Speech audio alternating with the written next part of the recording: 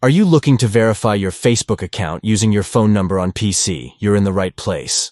Let's walk through the updated process step by step. First, start by visiting your Facebook account. Once you're logged in, navigate to the top right corner of the screen.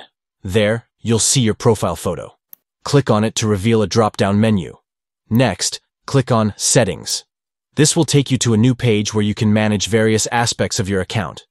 Now, look for the Accounts Center option in the left-hand menu and click on it. In the Accounts Center, you'll find a section labeled Personal Details.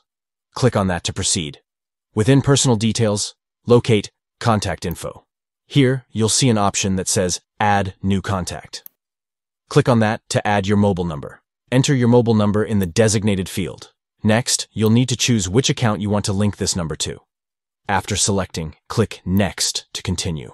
The final step is to enter the confirmation code that Facebook sends to your mobile number. Once you've entered the code correctly, click Next, and just like that, you've successfully verified your account. And there you have it.